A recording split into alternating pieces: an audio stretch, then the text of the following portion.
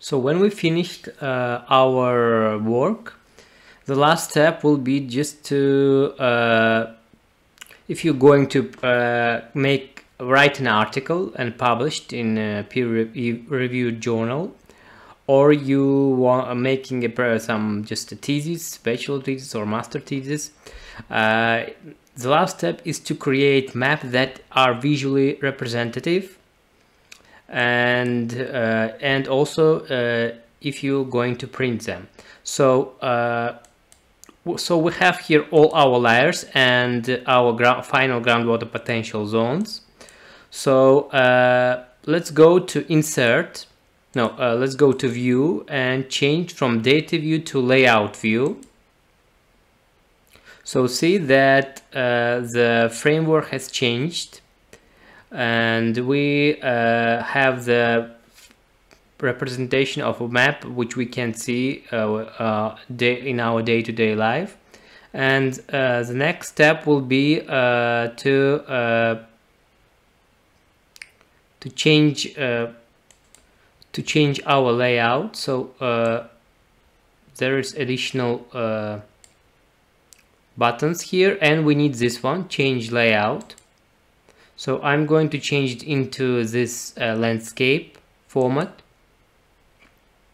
So I think that this one is more visually representative and more attractive. So if you're going to move the map itself, the layer, you need to use this pen tool. But if you're going to move the window without not touching the map, you need to use this pen tool.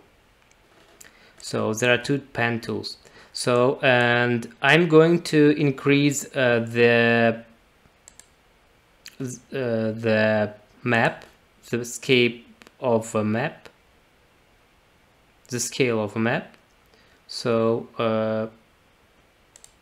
probably slightly more, or we can use also this one. So if you're going to zoom the map, you should need again this two zoom tools. If you're going to just zoom the window, you need to use this one. So I think so far it's enough. And the next step will be to insert legend. So see that there are one legend items. If you just click this all layers, you will have all of the layers. In this case, you should uncheck or just use this tool in order to delete them from legend items. So forward, and I'm going to change background to 10%.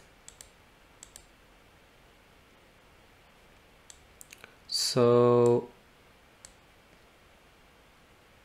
here is my legend.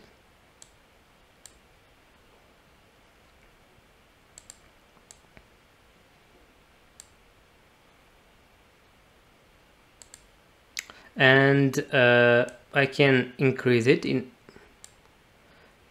but I think that the value and groundwater potential zones are not needed here, and I want to delete them. So I'm pressing right button of mouse and going to properties. So go to items, groundwater potential zones, and I just uncheck show layer name and show heading. Click OK. Okay, so see that now I have only legend with colors which represent. So I can make it larger. So, and the next step is to add a scale bar, right?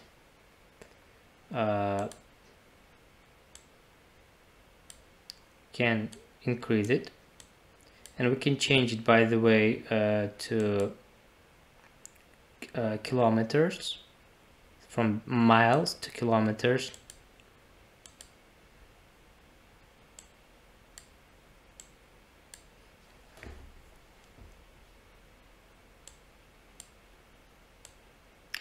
And the next step is to add a north.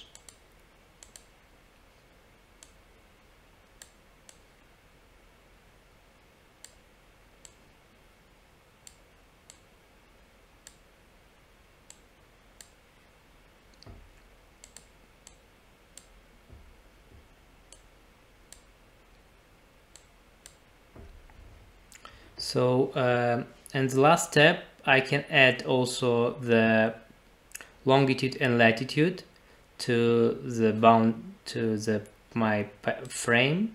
So I'm going to properties again. I'm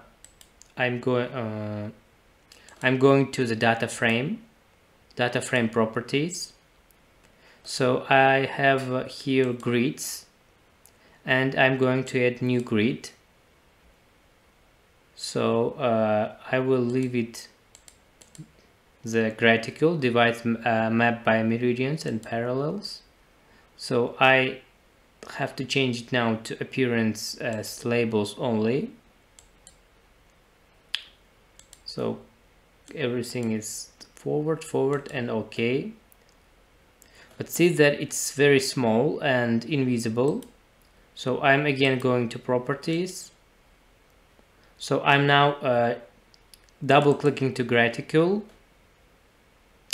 and I can see the size, font size here. I can increase it to 36, and I'm going to make this vertical labels right and left. Just click label axis all, but label orientation vertical labels as left and right. So this part left and right will be my vertical orientation. Click OK. See that now it's more clear, so we can see that these are the longitude and latitude east side and the north hemisphere as well. So I'm increasing it. Now I can save the map, going to files, export. So I'm choosing this ArcMap, and I will write it, so it's a JPEG file. I will write it groundwater potential zones,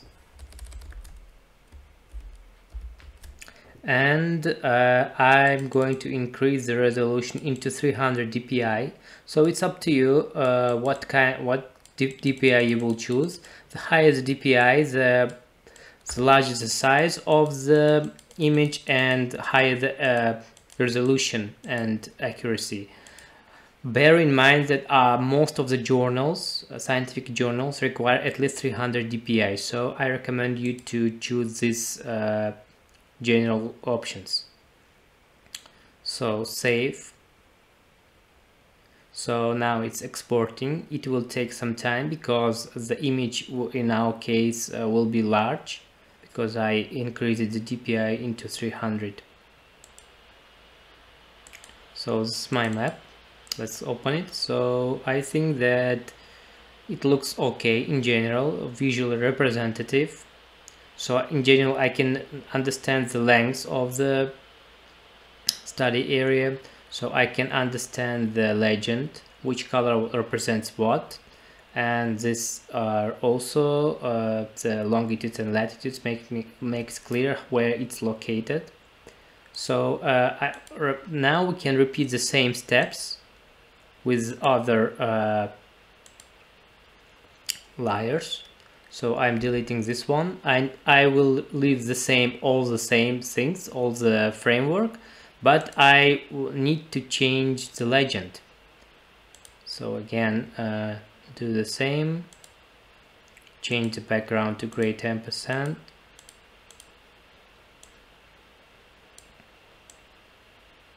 Let's expand.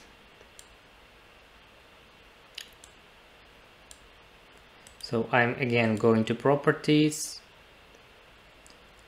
So item slope, I'm double clicking and just I'm checking show highlight name and this one. So by the way, if you're going to understand the units, you can go again to properties and go to general, and in brackets I will write degrees, because a slope in degrees.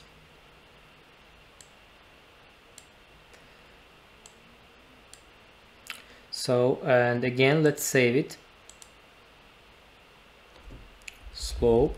So the options are the same. I'm saving.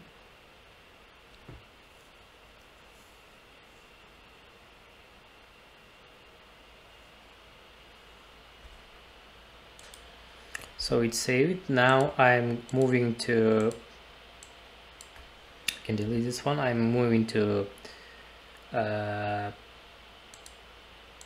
Savi. So I'm repeating the same steps.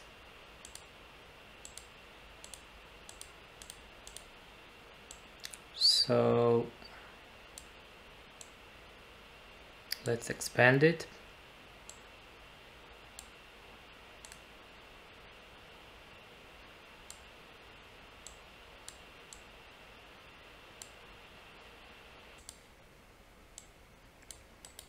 And again, I'm going to uncheck show line name and heading. I don't need them. So these are just classes. So I don't need to write the unit. There is no unit here. Again, I'm saving it. Savi.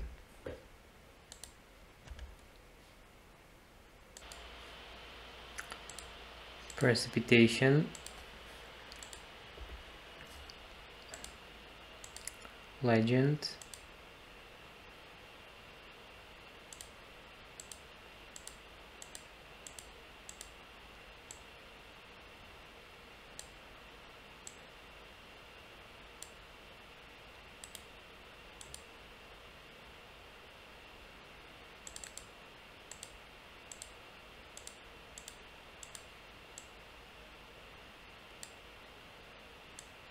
So the unit of the precipitation is in millimeters, right?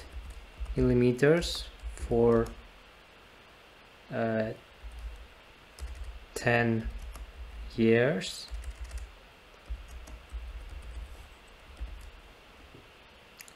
By the way, just a moment. By the way, we can also, I forgot to add, I forgot to add the heading title. You can add also a title, name it precipitation.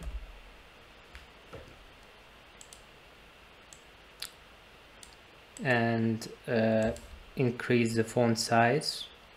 Going to change symbol. Let's increase it to 72. Okay. Precipitation and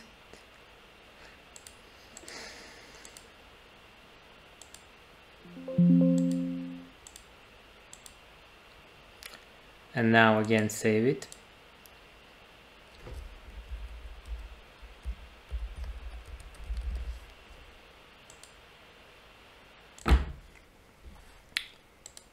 So alignment.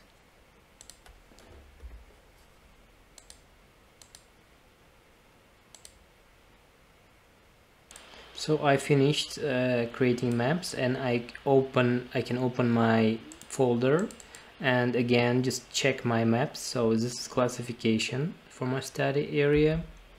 So depression in meters. So this is my final groundwater potential zones for my study area. Alignment density, precipitation, and Savi. And the last one is slope. So this is our final results, and you can add them, publish them, your research as an article.